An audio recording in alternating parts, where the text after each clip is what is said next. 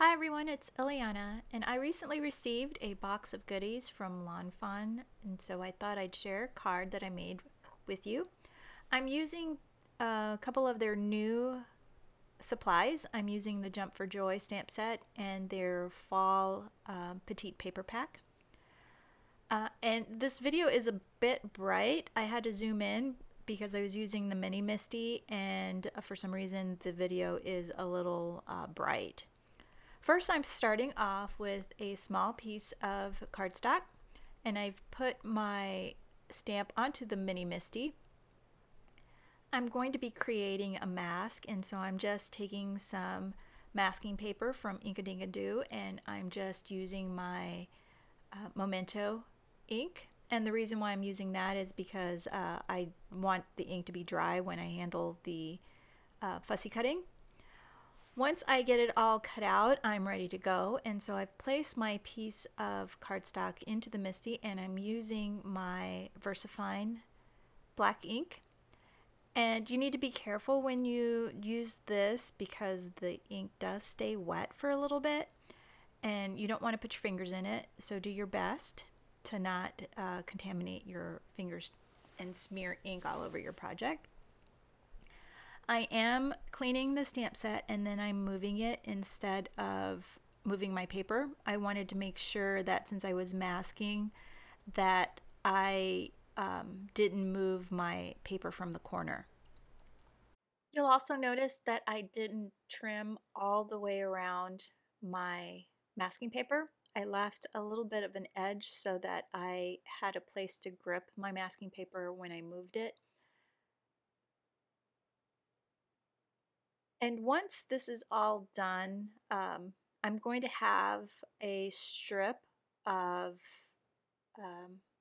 leaves going all the way across. That way I could create a border. I am using the VersaFine ink because I want the dark black on my project. I just think it adds a little bit of pop of color and it makes it a little more cartoonish. And since I'm going to be using Copic coloring, I'm just going to use clear embossing powder, and that way it's totally safe for my markers. You could use any kind of ink, and as long as the embossing powder is clear, it's not going to harm your markers. If you use embossing powder that it's colored, you have the potential of messing up the tips of your Copic markers. And if you don't have Copic markers, you can use pencils. You can also watercolor if you like, since you do have the embossing. It kind of raises the, creates a little well for the paint to go in. And so I'm just using my clear embossing powder, and I'm going to heat emboss everything at once. So I'm going to create my other images too, and I'm just going to take a couple of the stray leaves that are in the stamp set, and I'm just that way I have a few accent pieces to embellish with. And I'm doing the same thing. I'm just tucking my paper into the corner, and then I am just going to rotate the paper so that I can get another impression. I'm only going to color 3 of these. I'm just going to dip my images into the embossing powder. And now I'm also going to do the little hedgehog, I think it's a hedgehog, at a later time. But I'm just going to melt the embossing powder with my heat gun. And you do want to heat up your heat gun just a little bit, just so that it minimizes the warping. It'll make it a little bit easier when you color. So for the hedgehog, I'm going to go ahead and cut out my die first. I'm going to stamp my little hedgehog in the middle of my MISTI, and my plan is to just take the negative piece of the die cut that I just did, and I'm just going to center that over the image that's on there. You want to make sure that your grid paper is tucked right into the corner so that you can have a perfectly centered image. With these bigger images, for some reason, I kind of struggle to stamp first and then put my die on there. So I like to just do my die cuts, and then that way if you're making multiples, you can just stamp your multiples all at once and not have to worry about whether you're going to center your die correctly on each stamped image. You can just have them all ready to go and stamp them all at once. I hope that really makes sense. I was going to fussy cut these before I colored them because the last thing I wanted to do was to color them and then mess up with my fussy cutting, but I decided to go a different route. So here are all the colors that I use to color my images, and I just lined them all up at the top so that you can just see all the colors at once. And I'm not going to show all of the coloring, and you'll see why, because I've already gotten a piece, a previous one that I've colored, and I already fussy cut it all out. So you're just going to see the magic of YouTube at work here. I'm just going to be coloring the little hedgehog, and if you'll notice that the eye smeared a little bit, so I'm guessing that embossing powder did not cover the eye entirely. So I'm just going to try to smooth it out and blend it out with the colors. And I do apologize for the image being washed out, or the video being washed out. My lights were a little bit too bright and it just appeared that way because I zoomed in. So I'm just going to be doing some Copic coloring, nothing fancy. The colors that I had, one was a little bit too dark and one was too light, and so I'm just doing tip to tip coloring to create an in-between color. And then I'll just blend it all out again.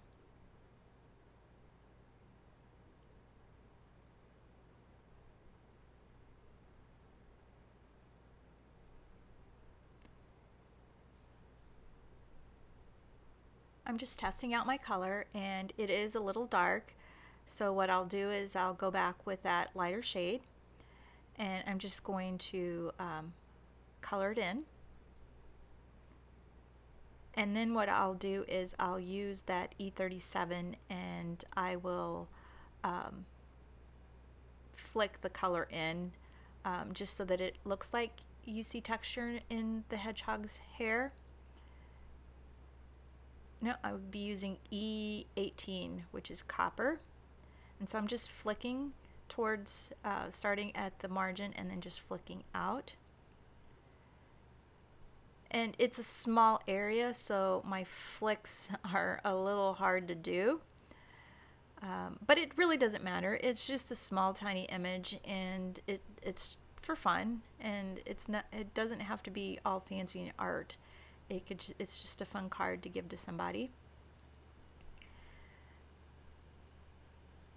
And now I'm coloring in the leaves, and I can do the die cutting with the smaller dies. So what you'll do is you'll color it, and then you'll just center the die and just run it through your die cutter. And now everything's done. I have my 2 pieces of pattern paper, and I'm just going to glue them together just simply because I don't want to be wasteful, and I don't want to have to worry about putting 2 pieces together and after I die cut them, so I'm just going to adhere them now.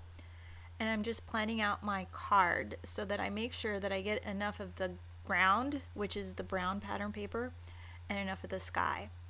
And I'm just going to use a little bit of low tack tape. This is Post-it tape to secure down my die, and I am using a Lawn Fawn stitched rectangle die for this. And once it's done, I am going to adhere it to another piece of cardstock. It's cut to the same size. I'm doing this because the pattern paper is not as thick as the cardstock, and this is an interactive card, and so I want to make sure that it's sturdy. So I'm just adhering it down. I'm using the corner of my MISTI to line things up so that they perfectly line up. And now I am positioning my die that cuts out the groove for my penny slider. And I want to make sure that the little hedgehog will finish and end in the right spot. So that way I know that he's not going to start up too far into the corner, and that he'll end just right into the leaves. Now I've die cut it again, I have my card base here and I'm just scoring it so that it's nice and flat.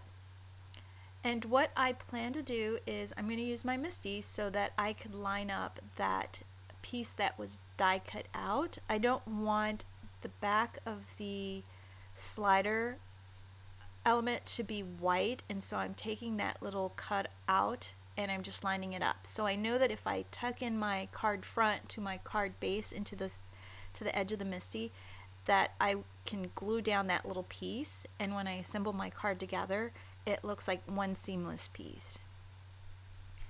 So now that everything's put together, I'm going to put my sentiment on there, and I'm just going to put it in the upper corner. I'm going to use my transparency, and the transparency is available for free on the website.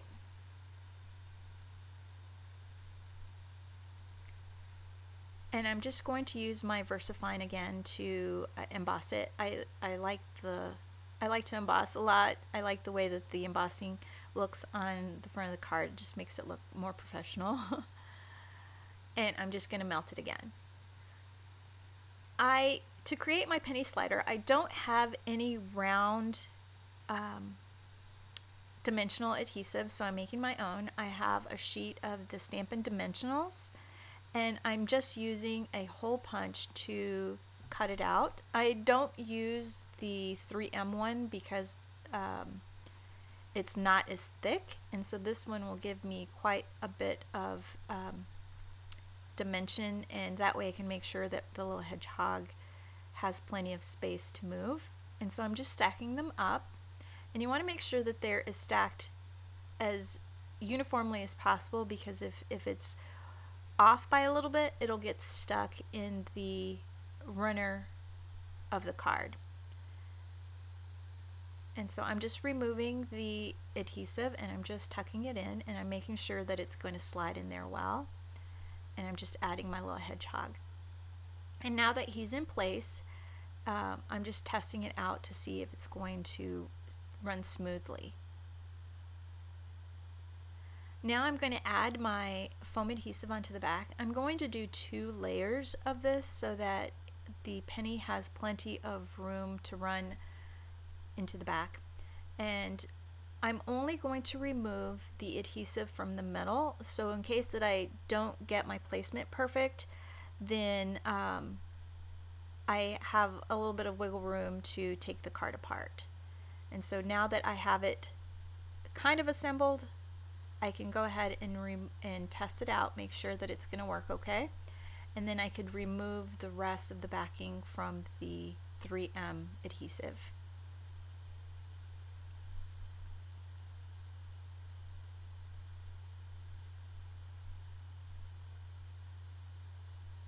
Now that everything is secure, I can go ahead and start assembling my card. And I'm going to add some more dimensional adhesive to my leaves.